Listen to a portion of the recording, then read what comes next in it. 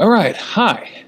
This is a re-recording of the very first lecture that I gave that many of you were not able to see because of this and that, because we had some technical problems on the first day. So what I want to talk about is parasitism. Specifically, I want to talk about what parasitism is and what it isn't. Parasitism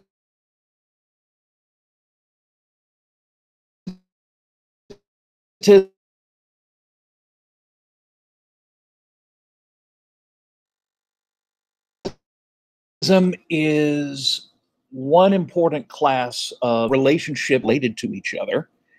And the person who has pushed this in the modern age more than anybody else was Dr. Lynn Margulis, who's here. She spent most of her career at the University of Massachusetts. I'm honored to say that I got to meet her, see her speak once, and actually meet her and have dinner once. Probably one of the most famous people I've ever gotten to meet in person. And in 1970, she published a book called Origin of Eukaryotic Cells under her married name, Lynn Sagan, I might add, if you ever want to look it up. And she did, like all scientists, she drew on ideas from her predecessors, notably a Russian guy by the name of Myetoskovsky and an American biologist named Ivan Wallin. But by 1970, this newfangled thing called molecular biology was starting to really take off. Remember, it was only in the mid-50s that we had worked out the structure of DNA, but that horse had jumped out and just started tearing off down the road. We'd worked out transcription, translation. It was just becoming possible to sequence DNA, although it was not easy at the time. Electron microscopy had taken off, and it was possible to see all kinds of structures inside cells that weren't visible before. And she came up with the idea that's now very well known, that virtually everyone agrees that she got right. And that's the idea that eukaryotic mitochondria and eukaryotic chloroplast as well are descended from ancestors that were free-living bacteria. Ancestors that either penetrated or got engulfed by a host eukaryote. It's not important for our purposes whether the symbionts were maybe preying on the host or the host was trying to eat the symbionts. However it happened, these bacteria entered a host very early eukaryotic cell and took up residence inside. They weren't digested, and the two ended up becoming mutually dependent on each other.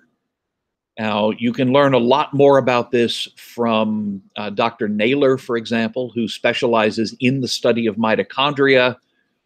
If you've taken or you will take my invertebrate zoology class, we go over a lot more of the supporting evidence for this. But Margulis spent a great deal of time working on the idea that symbiosis was far more widespread than just early eukaryotes. That's not the only time that it ever happened. This is an example. This is a coral polyp. Corals belong to the same phylum as jellyfish and sea anemones and things like that. But tropical corals that build reefs depend on having single-celled algae of a type called dinoflagellates living inside their tissues and carrying out photosynthesis. The dinoflagellates get a place to live, and the coral periodically harvests them to gain food for itself. There are some corals that have lost the ability to feed because they are so dependent on their dinoflagellates. And you might well ask the philosophical question, Oh, do we have two separate organisms here, or do we have one? And there are examples like this all over the animal kingdom. Everywhere people have looked, you can find symbiotic associations. And Margulis spent a great deal of her career drawing attention to just how common this is, how symbiosis is absolutely everywhere. She went so far as to argue that symbiosis was far more important in evolution than what we tend to call neo-Darwinism, which is basically evolutionary population genetics. If you've had population genetics or been exposed to it, you might remember things like the Hardy-Weinberg equilibrium, where p squared plus 2pq plus q squared equals 1, and all of that, where you use mathematics to model the change of allele frequencies from one generation to the next over time. So between 1950 and now, the frequency of the dark-colored allele in peppered moths goes from over 90% to less than 10%, things like that. Margulis argued that this kind of beanbag genetics was a minor thing compared to symbiosis as far as generating real organismal diversity, creating new adaptations, new types of organisms. Symbiosis was everything. Neo-Darwinism was nothing. Neo-Darwinism must be dismissed as a minor 20th century religious sect. That's a burn. Within the sprawling religious persuasion of Anglo-Saxon biology. Mind you, I'm not sure what that is, but a quaint but potentially dangerous aberration that ensures scientific failure. Major questions posed by zoologists cannot be answered from inside the neo-Darwinian straitjacket.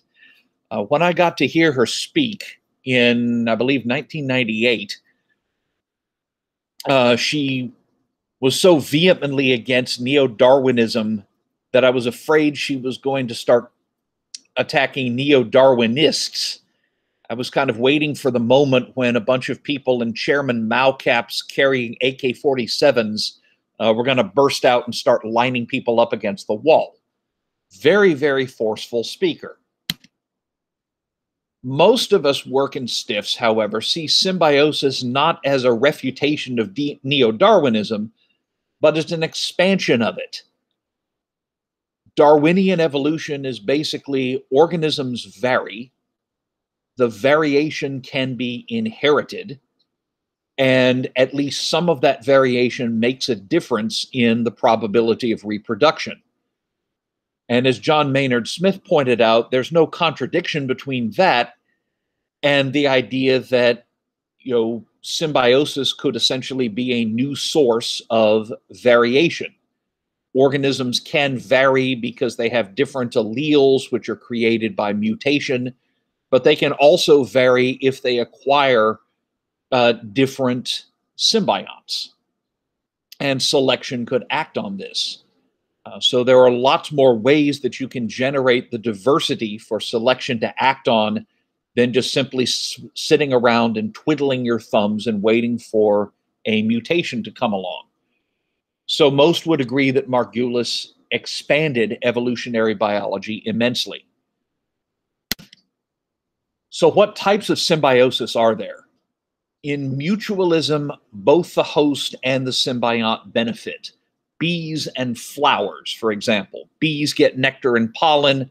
Flowers get to reproduce through pollination. Commensalism, you have symbiosis in which the symbiont benefits and the host is not significantly helped or harmed. The host is pretty neutral towards the whole thing. One example would be cattle egrets walking around in a cow pasture. Where the cows walk, they kick up insects and the cattle egrets eat them. The cows, as far as I know, are not significantly benefited or harmed either way. Parasitism is what we're going to focus on, and that's symbiosis in which the symbiont benefits and the host is harmed. You can have other types of symbiosis. although some would argue that these are not real symbiosis. In amensalism, one partner is harmed and the other is neither helped nor harmed. If I step on an ant walking to my office, the ant is harmed. I'm not particularly helped nor harmed either way. And again, that may not seem like it should be considered symbiosis. And then if you have a relationship in which both partners are harmed, you might call it competition. You might also call it spite. There is actually some interesting research being done on whether spite exists in the living world, whether you have organisms that will harm themselves in order to harm another. I won't really have much time to talk about that further, but that's an interesting question as to whether and to what extent that really happens. Now, in predation, you also have one partner benefits and the other one being harmed. The cat benefits by being able to eat the mouse. The mouse is harmed because it's dead and is going to get eaten and then probably regurgitated on the front porch, which is what usually happens at my house. But there's differences. Predation is a short-term relationship. The cat might live 12 years, the mouse might live several years, the predator-prey encounter might only take seconds. Whether the prey gets away or whether the prey gets eaten, the encounter between prey and predator does not take up a very large fraction of the lifespan of either one. The predator is usually bigger than the prey.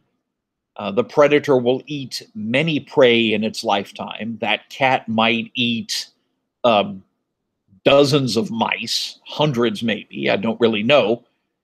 And the predator causes the prey's death. For the predator to be successful, the prey has to die.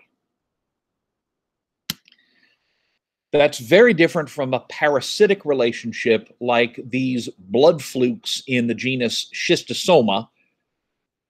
These can infect a range of vertebrates, including there are several species that can infect humans. And in some parts of the world, they're a pretty serious public health problem.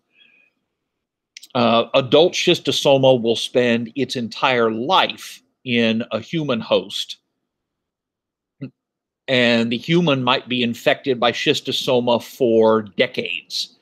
So the parasitic relationship lasts a much longer fraction of the lifespan of both the host and the parasite. The parasite is smaller. The parasite can only infect a single host at each life cycle stage. These worms will infect only one human. They can't move from human to human. And parasites don't automatically kill their hosts. You can live for a long time with schistosoma infection. You can die from a really severe one. Really bad schistosoma infections can cause pretty severe liver damage, but it's not the automatic outcome. In fact, parasites may be selected not to kill their hosts because if you're a parasite and you kill your host too fast, you lose the ability to reproduce yourself. So it may actually improve the chances of a parasite survival if it doesn't automatically kill its host. So that can happen, but it's not the expected outcome the way it's expected that a predator will always kill prey. The other difference is that many predators can eat a wide range of prey. That cat that we saw might kill mice, rats, birds, cicadas. Our cats kill cicadas a lot. My wife refers to them as screaming chicken nuggets because of what because of the way the cats treat them. This leopard right here has been leopards have been seen preying on at least 92 different species, everything from catfish to baby giraffes. There are a few predators that are restricted to a narrow range of prey species. There's only one that is known right now that seems to be truly monophagous, which means it's restricted to only a single prey species. It happens to be a spider called Amoxenus that feeds on only one species of termite. So most predators can take a pretty wide range of prey. There are some parasites that have that kind of mass appeal that can parasitize multiple species, but it's much more common in the parasite world that a parasite can only parasitize one host species, or at best a small group of closely related species. So, for example, there are 5 species of the parasite Plasmodium that parasitize humans. None of them can parasitize any other primates. There are species of Plasmodium that parasitize chimps and that parasitize monkeys, and they cannot normally parasitize us. There's much greater degree of host specificity. Up here at the top, you have a chewing louse that belongs to a group of parasitic insects called the Malophaga that feed on host dead skin, sometimes blood or live skin, hair, and feathers. And this particular one, Strigophilus Gary Larsoni, was named after the famous cartoonist, incidentally. And as far as we know, it is only found on one species of bird, the northern white-faced owl of Central Africa, which you see right there. So it's pretty common for parasites to have only one host. It's very rare for predators to only have one host. And you have some cases that are kind of in between. You might be wondering where mosquitoes fit in. They're like predators in that they interact relatively briefly. It may only take a few seconds for a mosquito to take a blood meal from you. Of course, then you have the itch to deal with, but that usually fades within minutes to hours. And mosquitoes can feed on multiple hosts over their lifespan. One mosquito might bite many people, or might go from, I don't know, human to cat to dog to deer, something like that. They can feed on a wide range of hosts. They can feed on multiple hosts, and they interact briefly with their hosts. That makes them like predators. But they're smaller than their hosts, and normally they don't kill them, which makes them like parasites. Organisms like that are sometimes called intermittent parasites. They may also be called micropredators, and they are a kind of gray area organism because in some ways they act like predators and in others they act like parasites. One more gray area, this is a tomato hornworm caterpillar. These are pretty common on tomato plants. You may have seen them if you've ever grown tomatoes. This particular one was attacked by a parasitic wasp that laid eggs inside it. And the eggs hatched into little grubs, little larvae.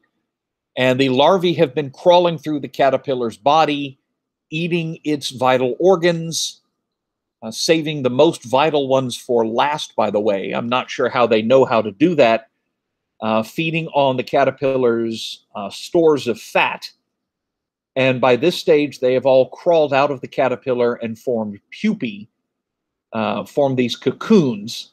And the cocoons will eventually hatch, and adult wasp will fly out and go on to infect another caterpillar. And by this stage, the caterpillar is pretty much a shell of itself. It's either dead or it's barely alive and dying. Wasps like this in the genus Cotesia are known as parasitoids. They're just like parasites, except that parasitoids always kill the host. This caterpillar is, if it's not dead, it's going to be pretty soon. This caterpillar can't live. It certainly will never become a butterfly. And parasitoids are extremely diverse in the insect world. As far as I know, every insect that's ever been studied has a species of parasitoid wasp that infects it. So parasitoids may be as diverse as all other insects put together. Okay, that would seem to be the end of that. That went by fairly quickly. Thank you all. And I will upload this, and hopefully you will find this thing helpful. So I will now proceed to stop recording. Have a good day. Or I will try to stop recording as soon as I can find the button.